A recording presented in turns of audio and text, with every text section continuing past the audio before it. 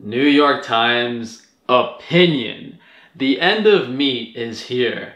I think we've made at least half a dozen videos about how they plan on taking our meat away, but this is despicable, absolutely despicable. The agenda is in full force, twisting of words, shaming people, dishonesty all around. They have never been more straightforward about what they want to do.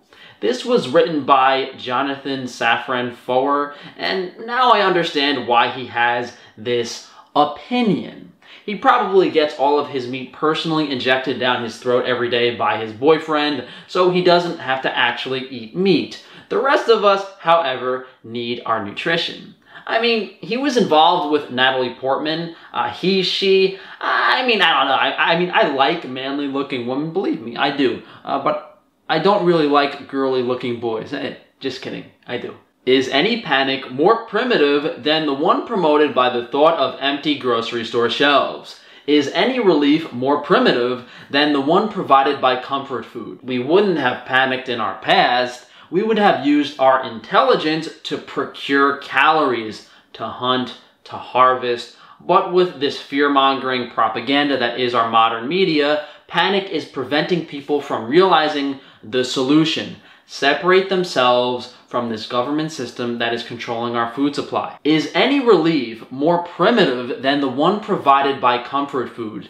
This is an evil sentence, literally shaming you for being relieved that you are no longer hungry when you eat meat, treating us like slaves that should be lining up for slop, begging for table scraps. This is what they think about us. This is how they truly feel we deserve to be treated. And all of these people deserve to be lined up in front of a ditch. So this clown goes on to say how the shortage of meat has inspired many Americans to consider how essential meat is, saying that the outbreak hotspots are where slaughterhouses were operating.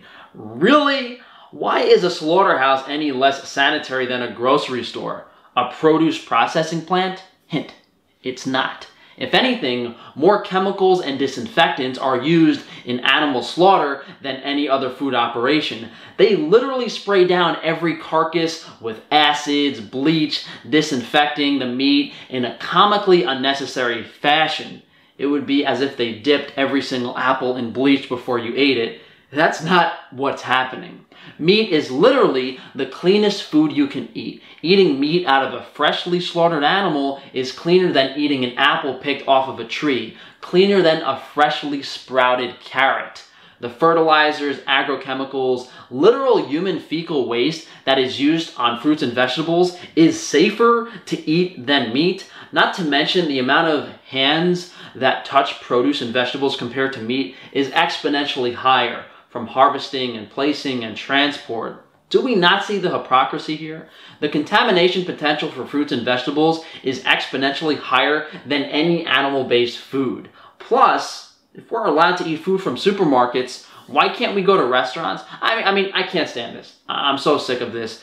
The hypocrisy, how no one has any critical thinking skills anymore. How all these people would make great FEMA camp prisoners obeying everything our overlords say for your own good. And if you guys missed it, we did a video about 2 weeks ago about how all of these meat plants were coincidentally near newly installed cell towers and antennas. So if you guys didn't see that video, definitely check it out, as these places were obviously targeted with this military weaponry they are disguising as new Wi-Fi infrastructure.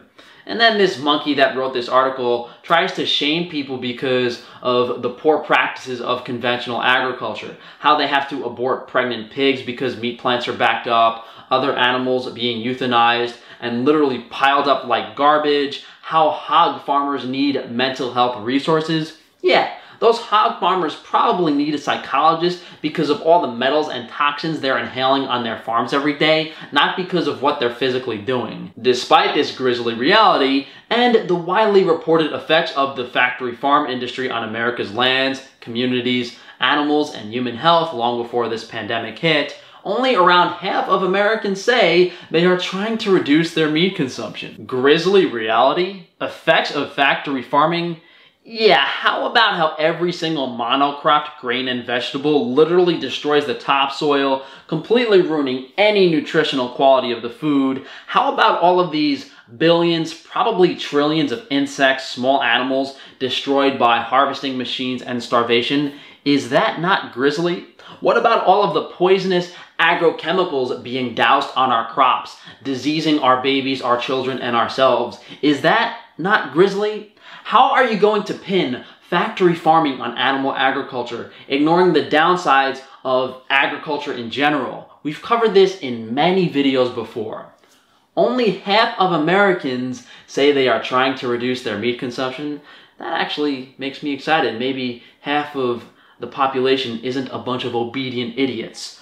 Are you upset that people aren't complying to your agenda of infertility and impaired brain function? These demons are trying to take away the small amount of B vitamins we have left in our diets to completely rot our brains away and make us a bunch of reactive sissy la-la boys. Animal agriculture is now recognized as a leading cause of global warming. According to The Economist, a quarter of Americans between the ages of 25 and 35 say they are vegetarians or vegans, which is perhaps one reason sales of plant-based meats have skyrocketed, with Impossible and Beyond Burgers available everywhere from Whole Foods to White Castle. I'm gonna calm down.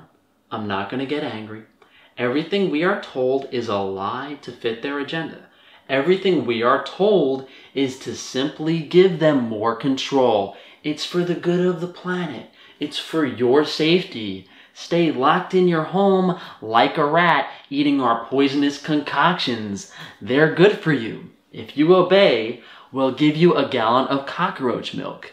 The comedian that wrote this article just digs deeper and deeper into the climate lie. You know, I've done a couple videos about the solar minimums and debunking climate in general. The only effect humans have on the weather is the chemicals and metals they are spraying through geoengineering. These fucking clowns spray shit in the sky and tell you that you can't eat a burger. Ah, man, it's hysterical. It's amazing that people believe it. Further, the CDC reports that 3 out of 4 new or emerging infectious diseases are zoonotic, the result of our broken relationship with animals. Instant appeal to authority of a corrupt globalist organization, the CDC.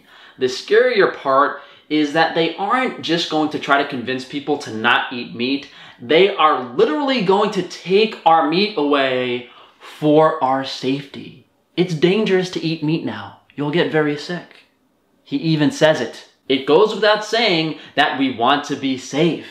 We know how to make ourselves safer, but wanting and knowing are not enough. These are not my or anyone's opinions, despite a tendency to publish this information in opinion sections, and the answers to the most common responses raised by any serious questioning of animal agriculture aren't opinions. Someone put me in a room with this guy. I just need 20 seconds. You know what, not even. Just give me 10 seconds. Let me crunch this guy into a basketball. We can live longer, healthier lives without it. Most American adults eat roughly twice the recommended intake of protein, including vegetarians, who consume 70% more than they need. People who eat diets high in animal protein are more likely to die of heart disease, diabetes, and kidney failure. Of course, meat, like cake, can be part of a healthy diet, but no sound nutritionist would recommend eating cake too often. I'm done with this article. It's just a rehash of all these appeal to authority nonsense studies, everything the mainstream already knows, everything they've been pushing for years and years and years. We've said this a lot. The vegan diet is basically a rehash of the food pyramid under the guise of now being plant-based. And it's funny because the pyramid is the symbolism of their group of people and it's used to control us. They put everything in plain sight. By making it a pyramid, they're telling you that you will be controlled if you follow this diet, essentially giving up your free will. And this anti-meat shit is pushed by those same people that were using the food pyramid. And you know, if they don't want you to eat meat, or whatever they tell you not to do, you should probably do the opposite. I can't wait for all the carnivores in the comments to be like, oh, hey, Frankie boy, let's eat more grain-fed steak. No, I mean, if you guys want to eat grain-fed steak and poison yourselves, go ahead. So the main point of this video is we need to move away from the control of the government. You know, hopefully later this year I get approved for my loan. We're going to get a farm somewhere, and I'm going to start providing you guys with high quality, nutritious animal foods as soon as possible, and hopefully make a positive difference. So thank you guys for joining me today. You know how to support me with all the stuff in the comments. On organ supplements, we're doing a buy one, get one free sale for the liver capsules because I'm getting new labels. You know, all of the products are beef, but it's a pig label. Whole catastrophe. The point is, we have a sale on organsupplements.com. Buy one liver. I'll put an extra one in your order for you guys. Thanks again for joining me. I can't stand this article. It's ridiculous.